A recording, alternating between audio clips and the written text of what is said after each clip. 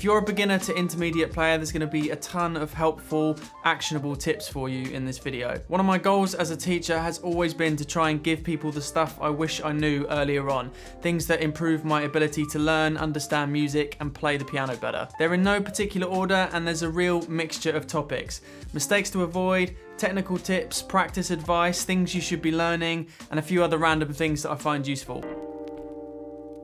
So they're not really in an order, but I did specifically want to put this one first. The first tip is to have patience and don't expect shortcuts. Learning piano takes time and it takes commitment, both long-term with your overall ability and understanding, and sometimes with a specific thing that you're working on. You also keep building upon things that you've previously learned over time. Practice often to keep things fresh. It's a massive waste of time if you've just starting to get the hang of something and then you leave it a week or two and come back to it and have to spend a bunch of time relearning just to get back to the same point you were already at. It gets frustrating too, and it's demotivating to feel like you're going backwards. Little and often is usually better than big long sessions with massive gaps between them. Personally, I find that getting started is the hardest thing, but once you're in that habit and routine of practicing, it's much easier to keep going. Don't underestimate how important technique is or neglect to work on it and isolate different elements of it. What technique does is it gives you the control with which to make the music sound much better. Try not to get frustrated with technique or expect things to happen straight away. Sometimes one little tweak can make a massive difference instantly, but often it's a habit that you have to work at till it becomes a habit. And it's also often lots of little different things that take time to come together until it all feels completely natural. Unless you've got a real acoustic piano, a keyboard or a digital piano with weighted keys is optimal for learning technique best. There's still a lot of stuff you can do without that if you don't have one at the moment, but you're best off if you can aim to get one as soon as you can. Full size 88 keys is the best too. Slightly smaller isn't too bad, but when you get to a certain point, you'll be limited because of that. I have a few suggestions down in the description you can check out, which some of my students used, which I think are really good beginner digital piano options. The really common beginner mistake is to try and learn things that are way out of their league at the moment, and it's completely counterproductive because you haven't got the technical facility to be able to pull it off yet.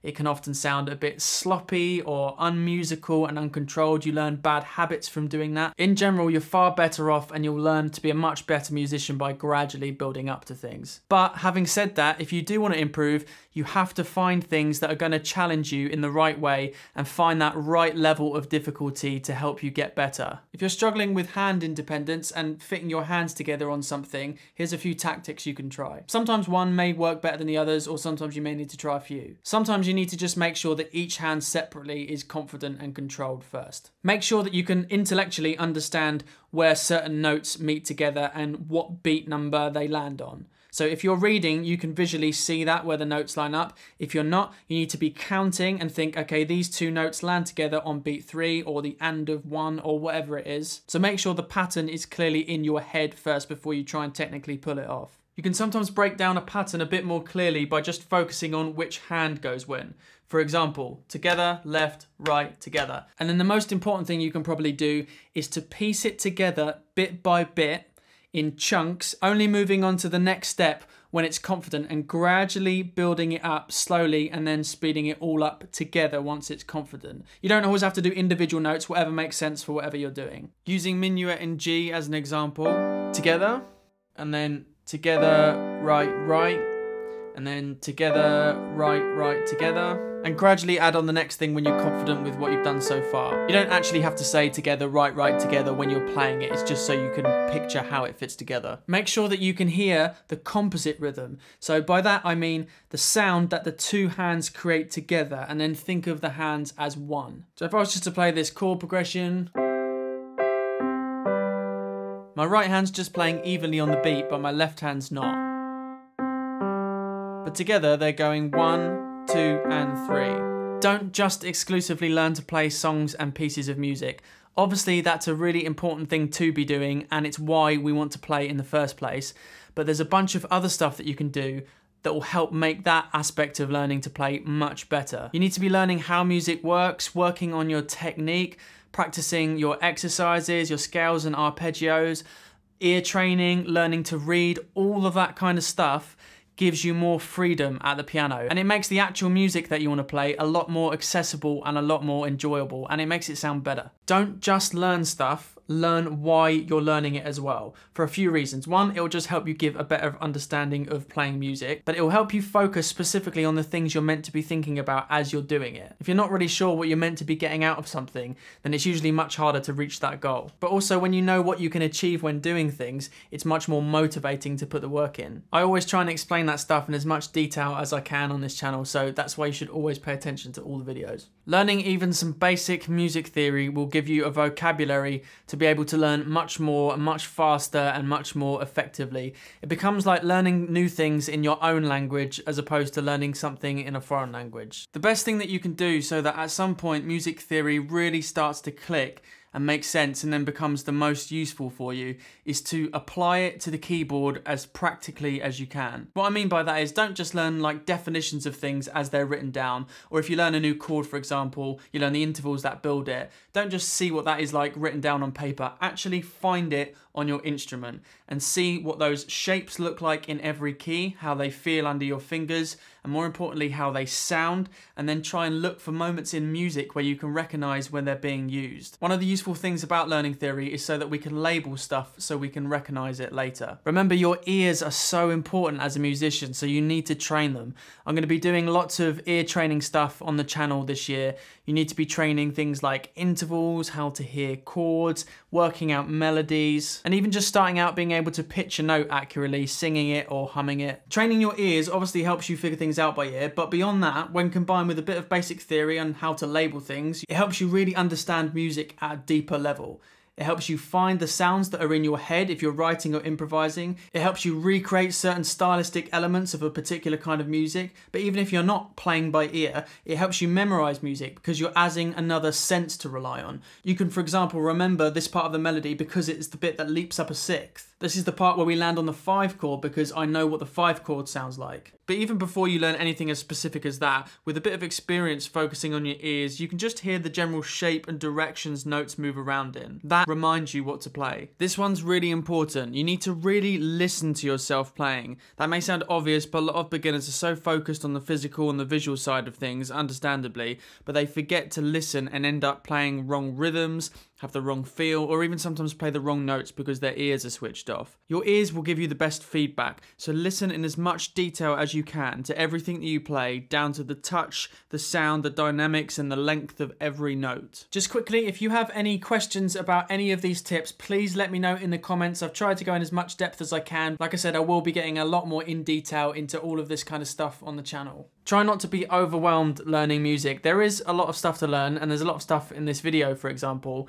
and it's good to get an overview of everything, but when you're actually learning, you need to take things step by step. Understanding music can be confusing, but eventually all the little pieces you learn start to fit together, and eventually you start to see the bigger picture. Learn manageable chunks. Don't overwhelm yourself with too many pieces or exercises or topics at one time. And more generally, learning piano can be frustrating at times.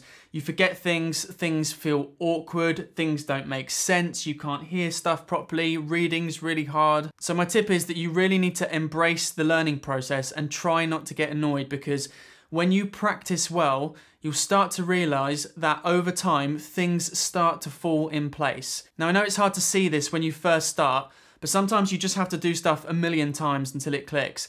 And later on, you start to enjoy that process because you have confidence that it eventually works, so you're happy to sit there and do it. Don't practice till you get it right. Practice until you pretty much can't get it wrong. Once you've got something, repeat it and repeat it, because that is what makes things feel completely natural, mentally and technically. Learning how chords and scales and things are built is really important, but the long-term aim is actually to have that stuff completely internalized so you can recognize and find those things on the keyboard completely easily without having to think about it. That starts as well with just even being able to name the notes. This makes learning music way quicker because you start to chunk information and recognize these patterns and shapes. If you think Think of music like a language. Your aim then is to become as fluent as you can with all this kind of stuff. That does mean that you have to put the time and effort and dedication into making it fluent. Something most beginners are guilty of is practicing or playing too fast. For one, if you play above your speed limit, it sounds uncontrolled, the rhythm and timing goes, it sounds sloppy and unmusical. It's much better to play it a bit slower and have it sound nice.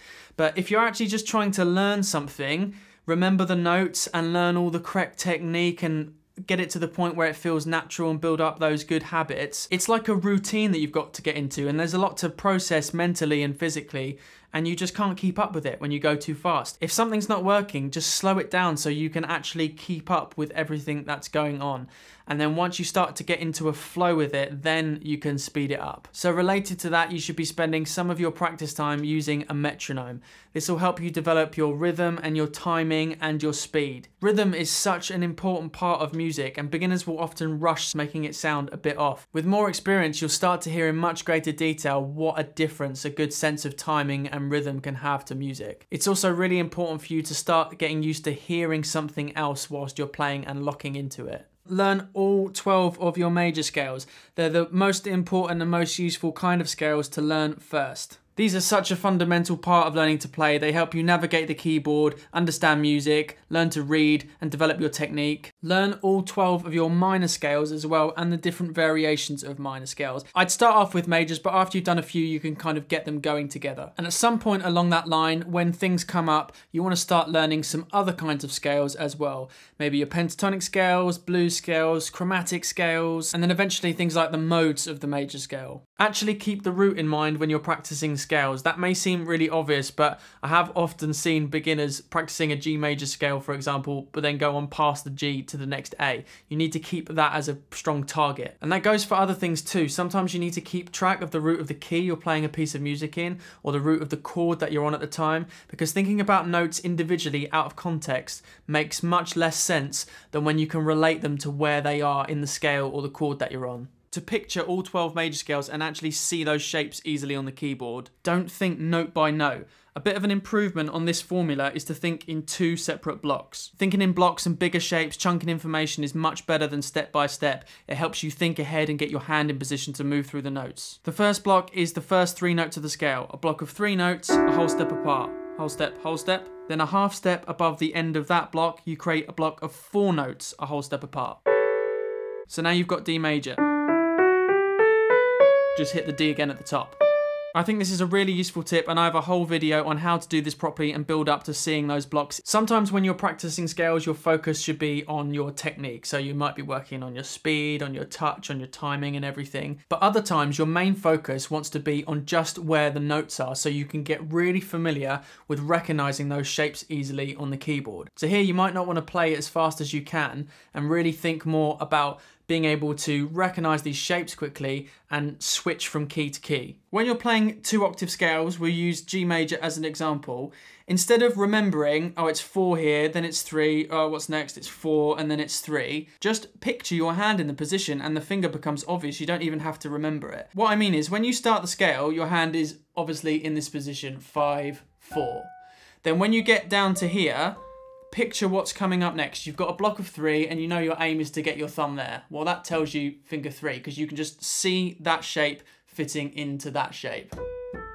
And then when you get to the second octave, instead of just remembering it like you would some random fact, picture your hand in the same position as when you started. And if you can just visualize your hand in that block again, it's finger 4. So you're just coming at it from your thumb is the only thing. And then you're turning into it there. Aim to learn all of your key signatures and recognize them by heart. You don't have to do them all at once. I think the best way is to do them as you learn a new scale. But importantly, don't let the key signature tell you how many sharps are in the scale. Let picturing the scale tell you how many sharps are in the key signature. So picturing A major, I can see there's 3 sharps. You can practice recognizing these on musictheory.net. Learn intervals really well, naming them, finding them on the keyboard, and hearing them. Intervals are our basic musical vocabulary we use to describe lots of other things.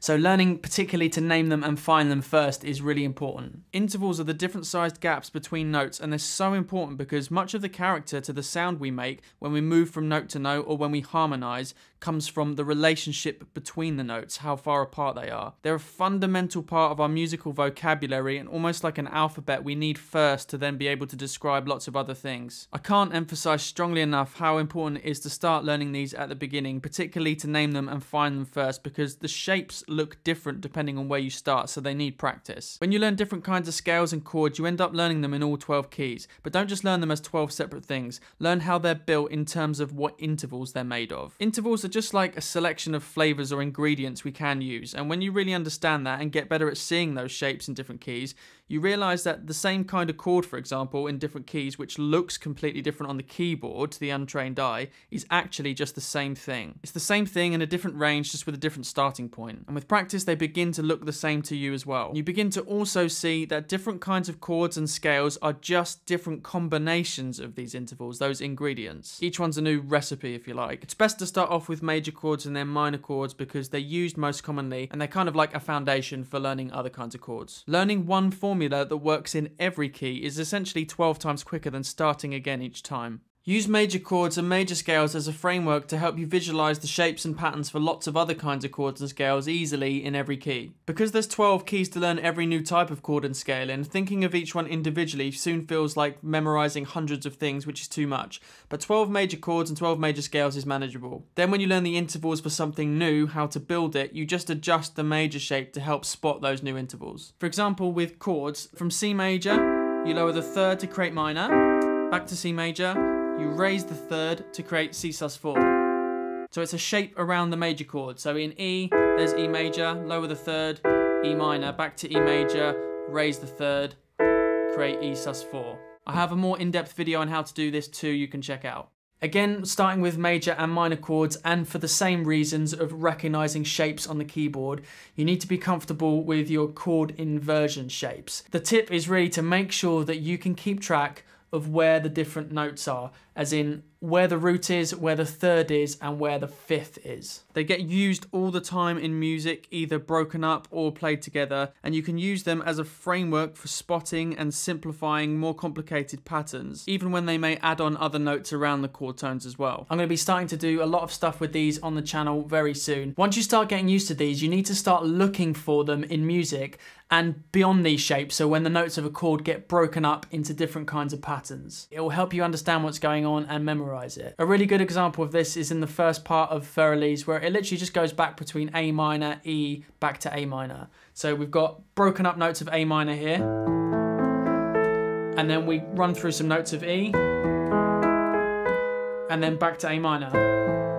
Now thinking of that as A, E, A, and then thinking what kind of shape am I doing whilst I'm on the A, what kind of shape am I doing whilst I'm on the E, is much easier than thinking of just loads of random individual notes that make it up. Learn broken chords and arpeggios as well. They really help with the other stuff we were talking about, recognizing all those shapes, but they really help develop your technique as well. When you start learning your staple exercises, your scales and broken chords and things like that, you need to keep them as a regular practice. To memorize the different kinds of minor scales, you just have to find the different combinations of 6s and 7s and get good at spotting those shapes in different keys. Notes 1 to 5 are all the same. I usually suggest learning your natural minor scales first, and then you can adjust them to create the other ones, for example, raising the 7th for harmonic. This tip is just to throw yourself into the world of music. Get as much experience as you can. Experience playing, experience learning, listening, talking about music, watching documentaries, learning about musicians, musical history, going to see live music, watching what the musicians do. Lots of active listening, so really listening to music and thinking about what's happening, sort of analysing it in as much detail as you can at your current level.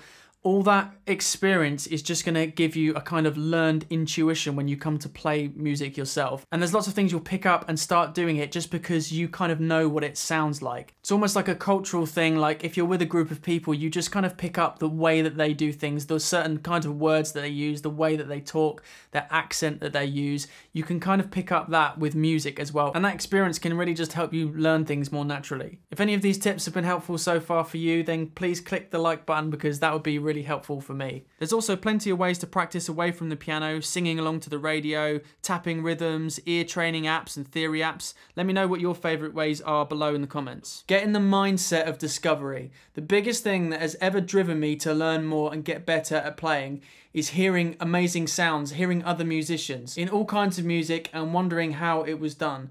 This is a big one, so analyze music. Pick apart sounds you like, a whole song or even just a melody or a phrase. Think about how it's put together, the scales used, the note choices, the harmony, the chord progressions, how the melody connects with the chords, the touch on the piano, the dynamics, everything. Even simple little things like noticing patterns or repetitions. Analyze it with as much vocabulary as you currently have and think about the how and the why certain things are done. This will help you think like a musician and speed up how much you can learn in the long run. Sometimes though, you just want to be learning something where your primary focus is just physically how to play it and developing your technique. You don't always have to be analysing how everything works in music at a beginner level. Often some things that you can play are probably a bit musically complex to understand at that stage. So I think it's important to learn a variety of things where you have different learning goals in mind. That being said, most of the time you still need to keep track of the basics, like what key you're in and where in the scale you're playing stuff. And if you recognize chord shapes that you know to help you memorize it, that's still a really useful thing to do. To develop good technique, you really need to understand what one of the main goals of it is, and that is to play without excess tension. That's one of the things that's going to allow you to be a lot more mobile, eventually develop speed, have a lot more control and musicality in your playing, and also to avoid potentially straining your wrists or fingers or something. Because your sitting height is really important at the piano, generally when your shoulders are relaxed, which they should be, and your forearm is straight, it wants to be just above the keys. So get an adjustable stool. Being at the wrong height can sometimes make things a lot harder and more awkward than they need to be. I've got a couple of suggestions linked down below in the description. Sit on the front half of your stool. Have your legs shoulder width apart, feet firmly planted on the ground so you can lean into them when you move about and control the balance of your body. If your body's controlled, it's much easier to keep control of your arms and your hands and therefore the music. As well as being much better for your back, maintain a good piano posture. Sitting up straight, pulling yourself up from your core, not your shoulders. From here, when you're sitting up tall, you have a wider view as well, which helps you play things that are more spread out across the piano because you can see where you're going easier. It helps you control your arms and reach things much easier as well and really get on top of the keys. I say maintain because it's really common that people start out well and then gradually slump whilst playing. Generally speaking, unless you're doing something else specific, you want to try and maintain a natural hand position and keep your wrist above the keys. If you just let your arm hang and relax down by your side, you have a natural hand position. Don't play with flat fingers or overcurve them, there's no control like that. Don't let your wrist dip below the keys, it creates loads of tension and you lose mobility. Don't tip your hand up too far either, as it's really awkward. A mistake people make is to start off well and then pull their fingers back as they're playing, so watch out for that. Be in complete control of and actually make proper use of your arms. I found this to be the root of many technical issues amongst beginners, causing them to be rigid and awkward when they move around and play. If you don't hold up the weight of your arms properly and use them to control the height of your hand, you can end up leaning on the keyboard, resting your weight, digging into the keyboard, pushing in too hard, and sometimes dipping your wrist too like this, creating an awkward angle here. This kind of thing adds excess tension and really restricts your movement. When you need to move from that position, it's like trying to pull this fork out of the ground whilst also pushing on it with your foot. After a key is down, don't lean on it or keep pushing. Try doing this to get the feeling of controlling your arm weight. If you can just hover over the keys like this, touching them without actually pushing them down at all, then you want to try and keep that feeling when you're playing. You're using all your arms and your shoulders and everything to help control this. Playing notes is not just about finger strength. Obviously, fingers play a part, but it's more about directing the weight of your hand and your arm through your fingers, using them to control it. When you let the bigger muscles and gravity do more of the work and the movement, it leaves your fingers and your wrist and your hand feeling much looser and more mobile, and you're able to flow through the notes much more smoothly. You're making small movements in your hand from note to note to get your weight on top of the next key. It depends on what you're playing, of course, but it's things like movement up and down, forearm rotations, and leaning into the notes. And when you move hand position, let's say you're playing chords, use your arm to let your hand come up and release all the pressure, letting your hand and wrist relax. And like this, you're able to remold your hand shape easily for the next position. So in between chords, for that little moment, you want to recapture that feeling you had when you did this. Don't keep tense and static and rigid like this, or try and move across, or try and move fingers individually like that. You need to come up and over a bit so you can come down on the next position. You can think of your arm as kind of like a crane as well, that you can use to place your hand in the best position to play things in the most easy and efficient way you can. When you're playing chords, hold your hand in a position where you can reach all of the notes comfortably. If you were to play a B flat major chord, that's these 3 notes. Obviously, the black key is further that way. A common beginner mistake would be to put their fingers on these first 2 and then afterwards try and twist and reach the thumb round there. That's really awkward when you can bring your hand forward and keep your wrists more or less straight so you can get your fingers in line with all the notes. This way you can come down on the notes all together comfortably, which is what you should be doing. Everyone's hands are a little bit different, so you have to take the time to look for your own sweet spot. Don't overstretch to reach notes. If I was to play this,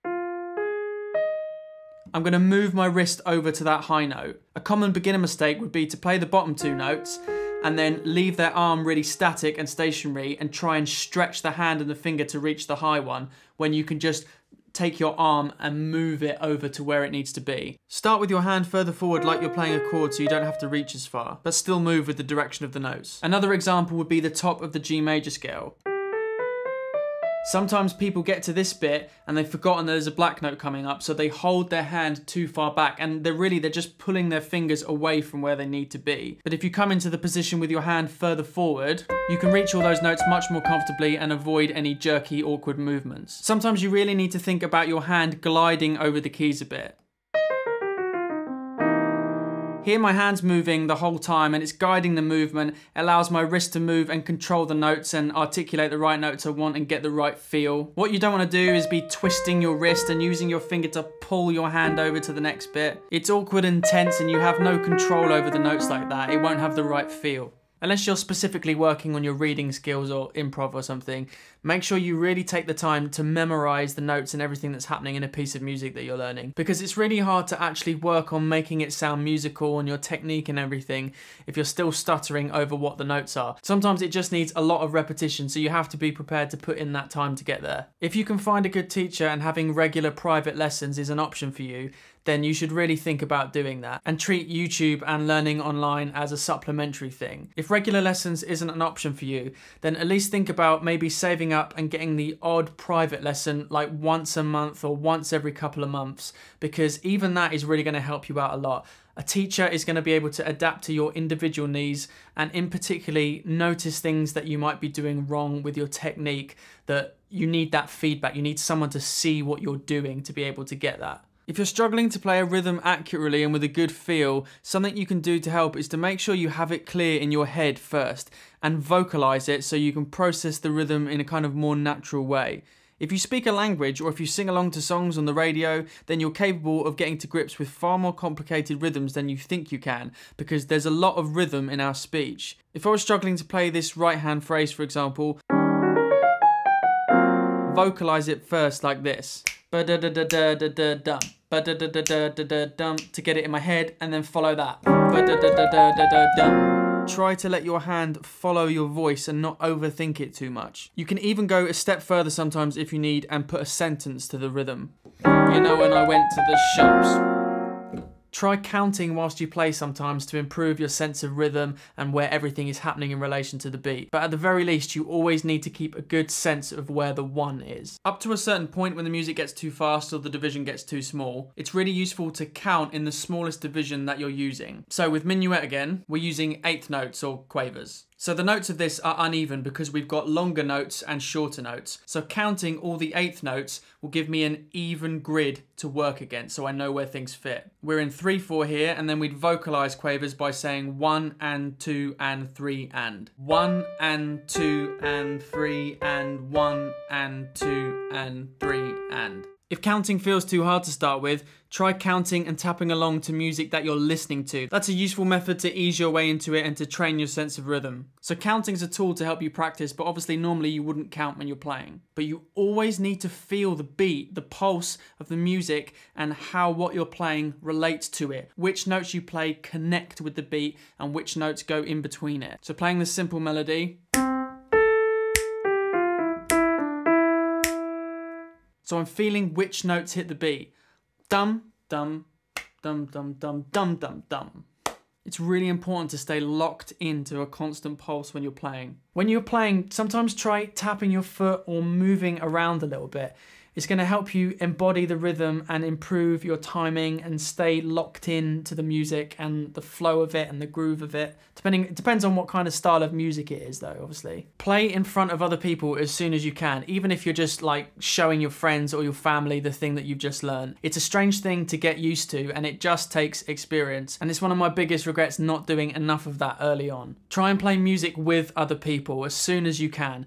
It's scary to start with, but once you start getting used to it, there is a lot that you can learn from doing that you cannot learn by practicing on your own or in lessons. Sometimes you need to try and isolate specific skills to really learn them well. So that might be a technical thing, or it could be perhaps finding a particular kind of chord in every key. Make sure that when you're learning that thing, you're doing something that's only testing that at one time. Otherwise, all your concentration is going somewhere else and it's not being filtered directly into the specific thing that you're trying to learn. There's loads of different skills and sort of tactics that you use to read music, but the absolute backbone is being able to name individual notes really quickly. So when you're first starting, put in the time to get that really, really solid. I like to practice that two ways, being able to name the note out loud and being able to find it quickly on the keyboard. Eventually you want to have that stuff feeling really fluent and natural. And you can use apps and things like musictheory.net to help you do that. The other main backbone of reading music is obviously rhythm. So in the spirit of isolating skills,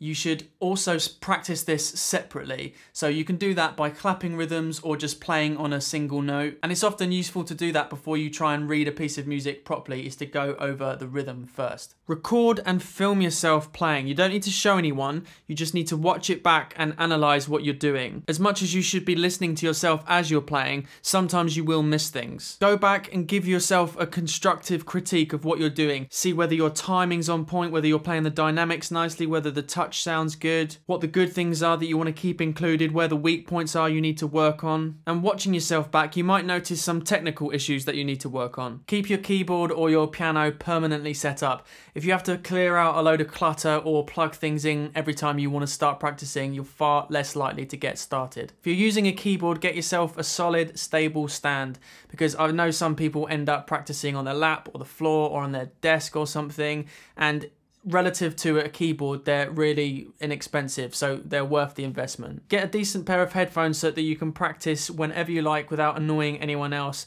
because having limitations on your practice time is going to hold you back. Obviously, that's for people who are using a keyboard. When you're practicing a song or a piece of music, don't always start from the beginning. For one, you'll end up practicing the first bit way more than the end of the song, so you'll be much less confident there. But also, you need to be good at coming in at different points. Sometimes people get it in their head they can only play it if they start from the very beginning, so you want to get out of that habit. And similarly, stop just repeating the bit that you find the most fun or that you can do really well. What you need to do is you need to pinpoint the weak areas and work on them more until they're no longer the weak areas and every part of it feels as confident as the rest. It's so important to always be thinking ahead, whether you're reading or playing from memory or improvising. A really useful trick to memorize things easier and keep up mentally with what's happening in the music, so you can think quick enough about what's happening next to get your hand in the correct position and not get muddled up with your fingers, which allows you to flow through the notes smoothly, is to think in blocks. This usually works best with hand positions. Now, this does have implications for technique, which I'll come on to in the next tip. So a simple example would be this part of Fur-Elise. So that's 8 notes there going at this speed. But if I think of this as 2 blocks, then I only have to think as fast as the blocks change, not as fast as every note changes. And you can use recognition of chord shapes and things to help you with that. So this first block is basically an A minor first inversion, and then you go 1 note above it. And the second block is an E major shape, and then you go 1 note above that. Now I'm only thinking this fast. The next tip is to constantly keep moving and aim to get your center of gravity over each note that you're playing. So when you're using blocks like this, especially when they're a bit wider, you don't want to be too static when you're playing. So instead of keeping outstretched like this, which will generate lots of tension in your hand and far less control, you need to be moving through it. and getting your weight over the top of each finger, directing the weight through your finger to the key. So you're thinking in that block, but you're not statically getting your hand in that position. You're allowing yourself to flow through it. Get a proper style pedal and not one like this. Watch out though, because not every band is compatible with every keyboard. The best budget option that's also universal I've come across from a reputable brand is the M Audio SP2 pedal. Again, there's a link down below. I have a whole in-depth video on how to approach fingering on the piano, but a quick tip here is to think about it a bit like a puzzle and work backwards sometimes. So if I was to play this, to reach up to that note, I'm gonna need my 5th finger, and I'm gonna need to leap up from my thumb. So for my thumb to be on that C, these other fingers just fall into place here to lead me there. And try and think about the shape of a block of notes and just imagine your hand fitting into it. So if I was to play this, my hand shape just fits into that block like that. This might work as well. And doing that helps you think ahead a bit so you don't accidentally start off and realise you've got no fingers left to reach the next note. As a beginner, most of the time when you're practicing, you want to be making sure that you're repeating the same finger numbers and paying attention that you're actually doing that. If you don't, it's really hard to build up that muscle memory and learn stuff by heart, because it's like you're practicing it different ways each time. But having said that, sometimes you might want to try different kinds of finger techniques, maybe something that you're less comfortable with, that feels a bit weird to start with, because eventually it will just make you become a more versatile player, because that will feel as comfortable as the thing you can already do. Don't unnecessarily squish your fingers when you're playing chords. It can get really awkward. Let's say you're going to play this E minor chord here. Often I see people doing things like this. They might play 1 and 2 here, and then the natural option would then be 4, because then you've got 1 finger over the 1 spare note here. But people often might do like 5, and then you've got 2 fingers all squished up over this 1 note, and you can see how my hand's all bunched up like this. So you don't want to do something like that unless there's a specific reason. You might try and practice thumb turns completely on their own to get comfortable with them for scales and applying them to actual music too. Beginners will quite often twist their wrist round awkwardly, or try and force their thumb under too hard and too far. Practicing them on their own is a really good way to get comfortable with them, because it needs to be one smooth, relaxed motion. It needs its own video to do that, and I'll be putting one up really soon. Try and be a fearless learner and don't be embarrassed about sounding bad. Literally, the worst thing that's going to happen is you're going to hit a wrong note, and that's it. I get this a lot more with adults because it's weird for them starting from nothing at a later age. Kids are just more used to that. But every musician knows exactly where you are because they've been there themselves, and they know how much work they put in to get where they are now. Being embarrassed and being scared to learn stuff means you just play cautiously, and it just holds you back. This tip is whatever kind of music you're most into. If you're particularly into classical music, learn some basic chord music as well, even just like simple pop accompaniments. When you're just plonking chords together, so a typical kind of scenario for playing chord accompaniments is to have a chord position in your right hand and then like a root note and maybe roots and fifths and things in your left hand. Often when beginners start playing things where notes are broken up all the time, where sometimes you use the notes in between the chord tones as well, it's really easy to completely lose track of where those notes have come from. This gets you really confident with the keyboard layout and chord shapes and all the inversions, all the different places you can play those chords and the chord progressions. Learning these theoretically and practically, but in exercises, will only take you so far. To fully get to grips with this kind of thing and have it internalized, you need to feel them in action as you're playing real music. Familiarize yourself with a basic musical vocabulary. It will help you learn much more efficiently, as you'll hear these words banded about all the time. If you hear a new word and you're not sure what it means, just take the time to look it up and learn something new, because all that information is really easily accessible. Speaking of looking things up, if you're having trouble with something,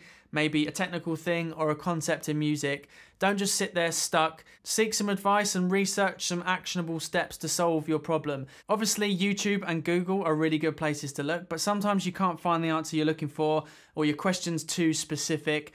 A really good place to look is Reddit. The piano forums on there's often really experienced players who are willing to help you out and answer your questions. This one's really handy. When you're understanding any kind of theory concept, how a chord is built, how a scale is built, chord progressions, all that kind of stuff, understand it first in the key of C, or if it gets confusing in another key, bring it back to clear it up in the key of C. When you're in the key of C, the C major scale, all the white notes, forms a nice straight line, and these are all the major and the perfect intervals. and everything that goes out the major scale is all the black notes. And all the black notes are the minor intervals and the tritone, which has got a bunch of names. It's much visually easier to see which intervals are being used, which interval you've started a chord from, which intervals you've used in a chord or a scale. When you go around other keys, all the shapes change, but if you get that clarity in the key of C first, it's much easier to do those more complicated things afterwards. I think one of the biggest challenges of learning piano, apart from the obvious technique issues, is that the shapes keep changing in different keys. And that is very visually confusing. Apart from practicing chords and scales in different keys, which you should be doing anyway, you should specifically practice transposing different melodies and chord patterns, or even entire arrangements through all 12 keys. Or to start with, in keys that you're familiar with. Working at this makes music much clearer to understand, and you get so much more familiar with the keyboard. I'm going to be doing lots of guided practice sessions on this year as well. When you're practicing something in all keys, make sure that you do it in an organized way. So there's a few ways you can do it. You can just go up in half steps. You could do all the white notes, then the black notes. A lot of people like to use the circle of fifths, or go around that backwards and it becomes the circle of fourths. If you're only learning to read and everything you do involves sheet music, you're missing out on a lot of stuff. If you're only learning to play by ear, there's a lot of value in learning the basics of reading music. Not necessarily sight reading to a high level, but just at least being able to figure out stuff from sheet music. If you really don't want to learn sheet music, I still really recommend learning at least how to read rhythm, for two reasons. One, because all the terminology is not just applicable to reading music. We use that as musicians anyway, so you need to know that stuff. But also, learning to read rhythm will help you understand how rhythm works, and visualizing that on a piece of paper is going to help make that much clearer in your head eventually. Listen to and learn music outside of the main style that you're into. You'll be surprised what you can learn from other things and how you can apply it to the thing that you really want to do the most. If you're having a longer practice session, make sure to take short breaks as well. And if something's getting stressful, you're not getting it, leave it, do something else, or come back to it. Sometimes just coming back to it the next day, it can suddenly feel easier. Not always, but sometimes that helps. And if you do the same thing for too long, it can start sounding good and then start sounding bad again. It can get a bit blurry, and it's best just to leave it and then come back to it another time. Make sure that as well as all your proper focused piano practice, you're also carving out some time for fun things and experimentation. You've still got to enjoy learning music along the way, and you'll also discover a lot of stuff doing that as well. Practice saying the alphabet backwards from G, because obviously playing music, we need to go both ways. Start trying to work out simple melodies by ear. And when I say simple, I mean even things like nursery rhymes and stuff like that. Obviously, they're a bit boring to do, but they're really familiar with most people, so they're really useful for that. Over time, you'll learn systems and start recognizing things in music and ways of doing this easier. I'll be putting out loads of content this year to help you learn how to do this, but one important tip to get going is to try and do it 1, 2, or maybe 3 notes at a time. Don't try and do long chunks of the melody. When you're figuring stuff out by ear, try and get the key that you're working in. Let's say you figure out that the key is G major. Well, you instantly now know that this is your selection of notes to work from, and that unless it goes out the scale, which you should learn to try and hear whether things kind of sound like they're saying in a scale, then you know to look in this area and not to bother looking at those notes that aren't in the scale, unless you particularly hear it go out and use one of the other colours. Try not to practice aimlessly or get distracted when you play. Have specific learning goals in mind for that session or that week or that month, and then stick to them. I don't mean things like, oh, I'm going to be this good by this date. I mean goals more like to get a certain amount done, to spend a certain amount of time on specific things. And then when you're practicing, don't get distracted by noodling around or just playing some random things or just things that you enjoy playing. Obviously, you've got to do that stuff as well, but set time aside to do that other stuff. Have your main focus practice and then set specific time aside for anything else that you want to do. It's just going to make the best use of your time. This next tip is one of the most important things in the video, and I can pinpoint this as the thing that skyrocketed my own musicianship and ability to learn when I started applying it properly. You need to think a bit less about individual notes and more about numbers and intervals and patterns. Doing this really gives you a toolkit to start analysing music, making sense of how it works and speaking the language. It helps you know where you are on the keyboard and where the notes have come from. It gives you a terminology with which to learn other things, for example, how to explain how to create a certain sound for a particular kind of music, helps you memorize music, not get lost when you play, helps your ear training, your reading, improvisation, and loads more. I can't cover this in as much detail as I'd like in this video. It's the kind of thing that needs a slower, more in-depth explanation with examples to grasp fully. So I'll be putting a whole video together dedicated to this topic. I really recommend watching that when it's up. This is the bullet points of the idea. Essentially, pretty much anything you do in one key, you can do in another. The same melodies, chord progressions, patterns, anything. But the notes and the shapes will be different each time. But when you use numbers, it becomes clear that it's really the same thing. It takes time to get used to this because in different keys, the shapes are visually confusing to start with, and it's best to start out with major keys, for example, with less flats or sharps like C, G, F, and D. The clearest thing to do first is to number the notes of a major scale, then we can describe a melody or anything else that's happening in music in terms of which numbers of the scale it's using. So we're referencing the root of the key as our starting point in our example C. So in the key of C, O When the Saints uses 1, 3, 4, 5. So if I played the first, third, fourth, and fifth notes of the F major scale, it sounds like the same thing. These are intervals in the scale we're using, but if we know we're in a major scale, we know what the intervals already are. We don't have to say the full name all the time. We just say third instead of major third. But if we use a note outside of the scale, for example, we tend to specify it. So if I'm going to use E flat, it's the note flat below the third, so we'd call it the flat 3 or the flat third. And using that again, we then need to number the chords. So the chord that starts from the root is chord 1. The chord that starts from the second note of the scale is chord 2. And if I then played the same chord progression, maybe a 2, 5, 1 in different keys, it's going to sound like the same movement, the same pattern. Similarly, if we started a chord on a note that wasn't in the scale, like the flat third, we'd say the flat 3 chord, and then we say the type of chord after. So that's one level. We're describing things in relation to the tonic or the root of the key that we're in. But then on another level, when it's suitable for the music you're playing, you need to be thinking about the notes related to the chord you're on at the time. So if we're in the key of C major, but at a certain point we're on an F major chord, we also need to think of the F as 1. So now when we think of the root of the chord as number 1, we can describe patterns we're doing on the chord with the chord tones or with the notes surrounding the chord tones, which we sometimes use for extra color and things. So I might be doing some kind of pattern on the chord which involves the major second. Then when you do the same pattern on another chord, you just use the second of that chord. Most importantly, to do it with major scales first, you need to learn the diatonic chords of the key. That just means the chords that come from the notes in the scale. We number the chords, so the chord that starts from the second note of the scale is chord 2, the chord that starts from the third note of the scale is chord 3, and we use Roman numerals for those numbers. In every major key, naturally 1, 4, and 5 are major chords, 2, 3, and 6 are minor, and 7 is diminished. This is the same for every major scale. We get these chords by playing every other note in the scale until we have 3 notes. Of course, you can also create other types of chords that still stick inside the key too, and you can add on extra notes, but this is the sequence that you should learn first. So you need to start working towards being able to find these chords easily in every key. As you learn to play a new major scale, do this as well.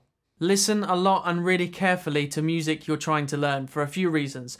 One, so you can hear how professional performances of it sound, so you can hear all the nuance, but also because it just helps you memorize the whole thing, the structure and everything. This is usually best with headphones or a decent pair of speakers. Try and be creative and actually start writing music, even just simple little melodies and things to begin with.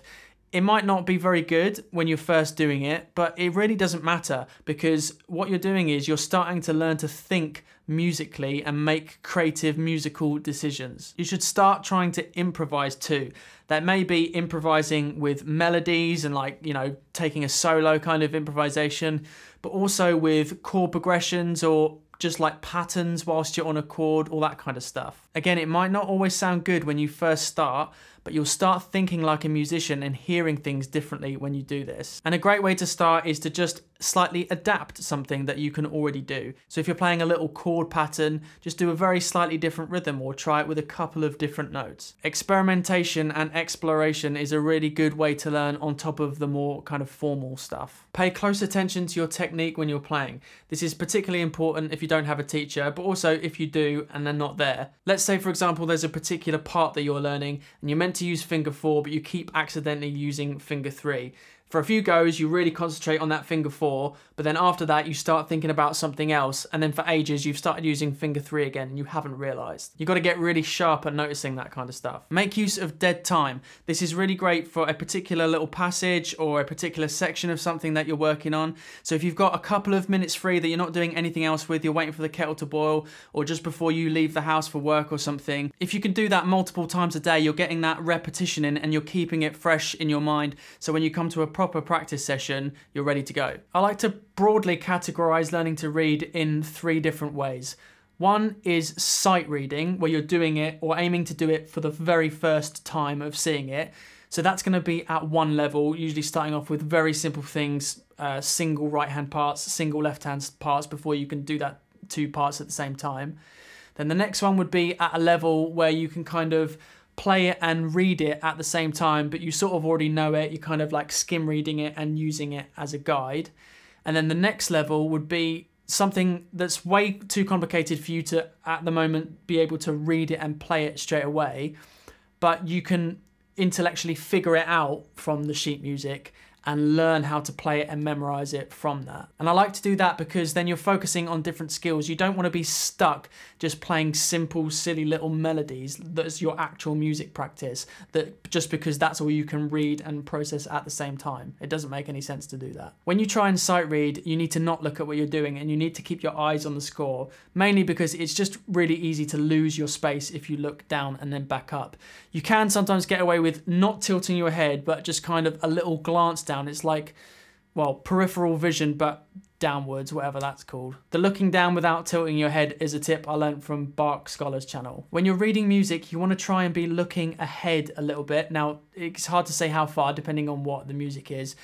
And you also want to try and chunk information. You want to see groups of notes together. You want to try and spot patterns. You want to try and recognize chords and things like that. When you start to do that, this is going to help you keep up with a lot more information a lot more quickly, but it does take a lot of practice. Practice playing things without looking to help develop your spatial awareness on the keyboard. And when you do it, visualize the keyboard in your mind. That's obviously going to help you when you're sight reading, but there's other situations where you can't see. If your hands are too far apart, or if you're playing in a band, you need to be looking at other things that are going on. But it's also going to help you when you can look, because you're relying on your sense of feel as well as your visual sense. Watch other musicians in videos and really pay attention to what they're doing. You can pick up a lot of things that way.